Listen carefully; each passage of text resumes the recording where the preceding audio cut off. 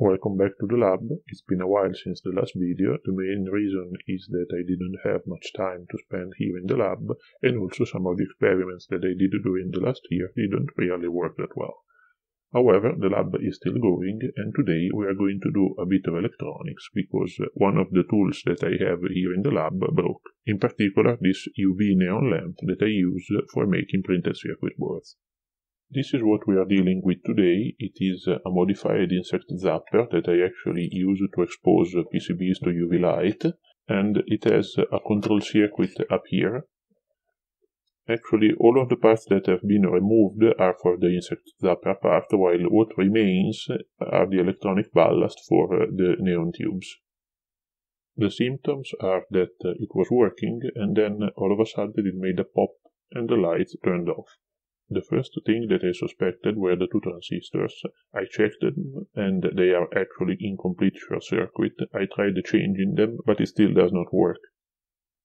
I tried measuring voltage at the two capacitors, and there was actually more than 300 volts, so voltage arrives at the circuit, but the oscillator probably doesn't start in some way, even though the transistors check good.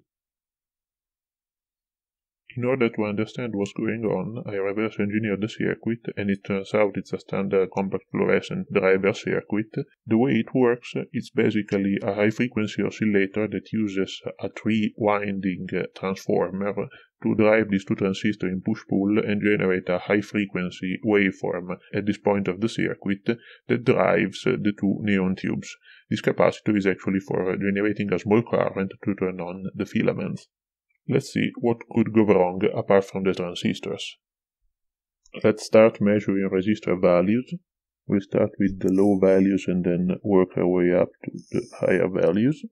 This nominally 10 ohm resistor measures around 13-14 ohms. Okay, that's fine. Probably some contact issues.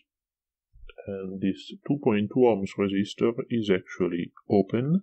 We have our first problem. Let's check also the other resistors.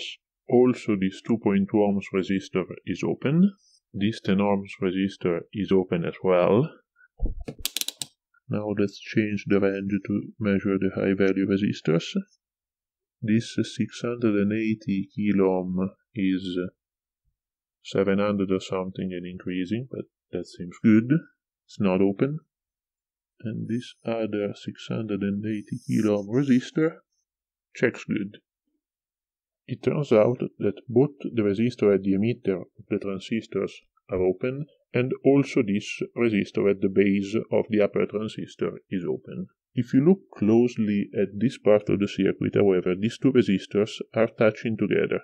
Probably they were mounted like this when they were soldered, but these two resistors are one of this and one of this. One of the points that are touching goes to the base, and the other one goes to the collector.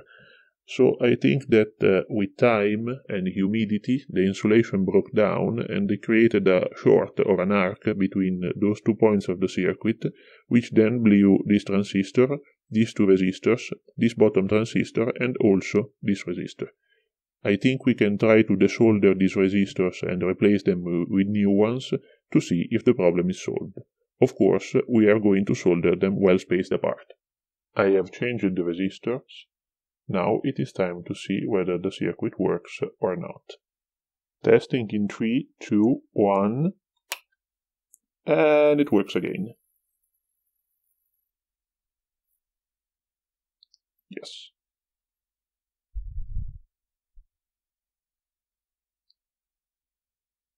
One of the tubes is a little bit weak, so it takes a while to turn on, but I guess it's fixed.